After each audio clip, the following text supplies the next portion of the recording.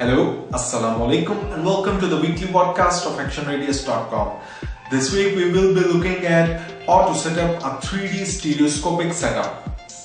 Now 3D may be common in cinemas these days, but it is still in infamy when it comes to video games. So we will be showing you how to set up all the minimum requirements for the hardware side on how to set up your 3D rig, and then also the software that are currently in the market to do that stereoscopic conversion of the picture to give you that 3D immersion. We will be comparing both Nvidia's 3D vision technology as well as AMD's HD 3D technology, and we will be giving you the lowdown on which one came out the better in this comparison. First of all, let's look at the minimum hardware requirement to set up your 3D stereoscopic rig. First thing that you will need is a 3D TV or a 3D monitor. The advantage of a 3D monitor is that you can get, even though it will be having a smaller screen, but you can get around 60 FPS on full HD 1080p resolution. Whereas on a 3D TV, you will be limited to 60 FPS on only 720p, that is 1280 by 720 resolution. So the resolution is lower on the 3D TV, but there is an advantage of using the 3D TV that it is compatible with both the Nvidia and AMD HD 3D solutions. Whereas when it comes to the monitor, actually with the 3D monitor, you will have to either, based on your 3D card, actually you will have to buy that specific monitor, because AMD HD 3D works with the display port. So you will be getting a monitor that sports a 3D monitor that sports a display port. Whereas if you are going to use it with Nvidia card, then you would be looking for a monitor with the DVI-D port. So that is the main difference between the two monitors. Normally with 3D monitors that are specially designed for Nvidia, you will find that compatibility Nvidia 3D Vision Ready logo on their box or in their specifications. But the main difference remains that Nvidia is based on DVI-D port and AMD monitors are based on display port. Now, right now, we were unable to find any monitor that supports both the technologies. So based on your 3D card, you will be forced to limit your 3D monitor choices. What we will be using during this test session is a 3D TV, because we want to test the AMD solution and Nvidia solution on common grounds. So the 3D TV connects via the HDMI port. HDMI 1.4a standard limits the data rate. That is why you will be forced to using 720p resolutions for your 3D conversion. Now, the TV that we will be using for this test session is the LG 42LM3400. If you want, this review is not about that display screen. So if you want the review of the 3D TV, I have provided the link below and you can check it out later on. For now, based on either you can go with a monitor. I have given you advantages and disadvantages of using a monitor, or you could go with a 3D TV. Next thing that you will need in your hardware setup is a 3D card. So you can use both Nvidia or AMD 3D card to set up your stereoscopic gaming setup. One thing of importance is that you will want to invest in a mid-range or enthusiast level 3D card. The reason that we don't recommend using a budget or low-end card for this stereoscopic setup is that 3D card will have the job to render two images when doing the 3D. One for your left eye and one for the right eye, and then it superimposes those images to give you that 3D depth. Now a 3D card will be subjected to double the pressure or double the load as compared to normal gaming. That is why we recommend that if you are going to set up your rig for 3D stereoscopic gaming, then invest in a good card. AMD and Nvidia, all cards right now support the 3D stereoscopic gaming. So if you have any card from past 3 years, no problem, you can run your 3D gaming setup on it. Now once your 3D monitor or 3D TV is ready and you have a 3D card powerful enough to do the stereoscopic conversion, then the next step that you need to take is purchase or invest in a software driver to do the 3D stereoscopic conversion. With AMD, you have to go with a third-party software called TriDef. This TriDef software costs $50, but AMD owners can get a discount and get it for $25 only.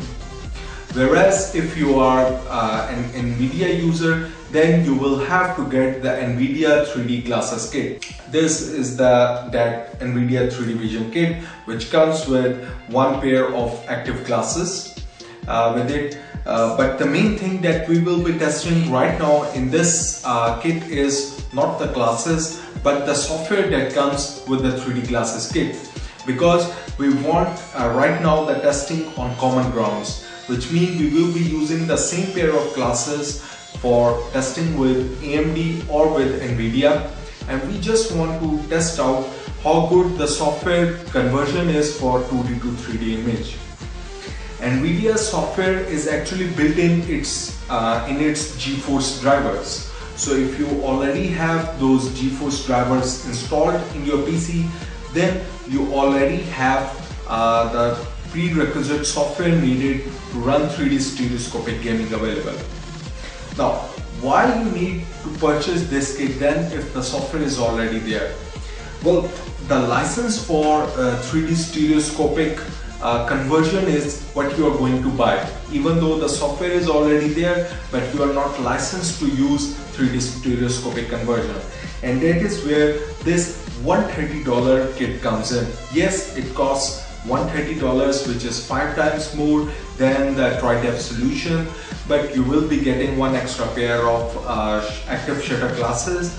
So we will later on see which one is the better solution considering the cost also. Now, what you will be actually paying for is the license of that 2D to 3D conversion software, which is already there. That is activated by this transmitter. So if you are not going to use the Nvidia glasses, for example, if you have passive 3D TV, then these glasses will be of no use to you.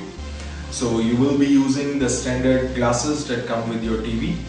But still, you will need to activate your 3D stereo software, for which you just have to plug this glasses transmitter with a USB plug. Once this is connected, then it will act as a license key for your 3D stereoscopic features in Nvidia software. When it comes to setting up the software itself, Nvidia provides a very streamlined and easy to use software. All you have to do is go into your Nvidia control panel, turn on the 3D stereoscopic settings, and you're done. And even though more than 700 games are supported, but that does not mean the experience is the same with every game. Right now, as I said in the start, the 3D feature in video games is still in its infamy, and all the games are not 100% compatible for 3D stereoscopic gaming. So even though you may get a really good experience with one game in 3D, but in other game you may find really horrible or flat results. There may be problems like tearing, artifacts, or mismatch depth, or static shadows and things like that, which don't really look good. These anomalies are what we will be comparing between the two drivers, that how TriDef is supportive of those games and how Nvidia is supportive of those games. On TriDef side, the setup is more cumbersome. You are forced to launch your games from a games launcher. So if you run the game from outside, for example from Steam, then you will not get the TriDef 3D automatic conversion. You have to launch it from its launcher, and the problem with that is that it does not detect your 100% of the games. Steam games it does not detect at all. So you have to first create a shortcut within TriDef for your game, and then select the respective game from its supported game list to make the link proper, and then only it will start to work properly, which is a very lengthy method if you have a big games collection. So TriDef setup was not that smooth, but good thing is that the software is cheap, and not only it works with AMD cards, but you can even try it with your Nvidia card. So even if you don't want to invest in the Nvidia 3D Vision kit and you still have an Nvidia card with a 3D TV, then you can use the TriDef trial version even to try out the 3D stereoscopic gaming, to just get an idea if it is for you or not. Because many gamers may get some headache or may feel uncomfortable while doing it, even though in my testing with the default setting of 3D depth, it works perfectly. You can play those games for long times, no problem. Only if you increase the 3D depth too much, then you may experience headaches. Going to the actual performance, although we will not be able to show you the 3D depth in this 2D video, because you need to have a 3D display to experience the 3D, but we can tell you our experience of it. When it came to Nvidia software, we found it very easy, as I mentioned before, to set up games with it. Actually, you didn't have to set up anything. Everything comes pre-set up, even though if the game is new. For example, we tried out Lost Planet 3, which is right now not included in the compatible game list, but still the game worked flawlessly with 3D depth being portrayed very correctly. There were few blur images near the edges of our main character, but still it worked fine. Then coming to other games, one of the things that we loved about Nvidia was that it gave an on-screen display of the quality that you should expect from the game. So if it is an already tested game, then Nvidia would put a message in their driver for that respective game that what can you expect in 3D stereoscopic gaming for this game. And they may even suggest you a few things like turn off the shadows, turn the resolution down, or messages like that to help you get the better quality in the 3D games, which is something that you really need because of the varying nature of the 3D quality in different games. Whereas when it comes to TriDef, you have to do a lot of hit and trial method by yourself to figure out the correct settings. We found 3D Vision to be much better in visual quality also. For example, here is a comparison of Borderlands being run on 3D Vision and Borderlands being run on TriDef software, and you will be able to see that actually the TriDef version has a slightly blur near the head, near the hair of our hero's model, and even if you see in the backdrop, the mountains and things like that have slight blur and mismatch of 3D image when seen through glasses. We tried games like Crysis, Tomb Raider, Hitman and Need for Speed. Main difference between the two drivers does remain that some games may work better with AMD HD 3D. We will agree to that. For example, Crysis 3 works flawlessly and much better with AMD hardware. There was much better sense of depth. The HUD properly, the gun properly floated in front, whereas the rest of the background was in the back, and the same game looked pretty flat on Nvidia settings. Whereas many other games work better with Nvidia. So there is that difference, but overall the Nvidia support of games was much better and much simpler than the TriDef solution which AMD proposes. Moreover, The TriDev software actually many times crashes your games. It happened to me a lot. I don't know if it was this particular version that we were trying out or it is a common problem, but it does exist. Overall, I can easily claim that Nvidia 3D solution is the much better option if you want a headache-less setup for 3D stereoscopic gaming. Later on, we will bring a review when we will show you how good these glasses are as compared to other active shutter glasses. But for now, our main comparison was on the software side, that on common grounds, which was the better solution.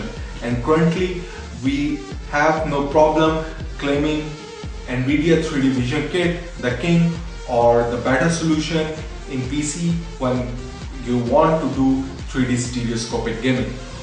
Now coming to the next segment of our weekly podcast, the giveaways. Please leave a comment if you have any questions regarding stereoscopic gaming, or you want to leave any comment of any of the features that we have covered.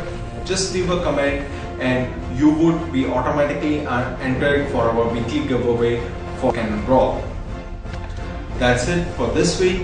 Hopefully see you next time inshallah. Also take care. Allah Hafiz. Assalamu alaikum.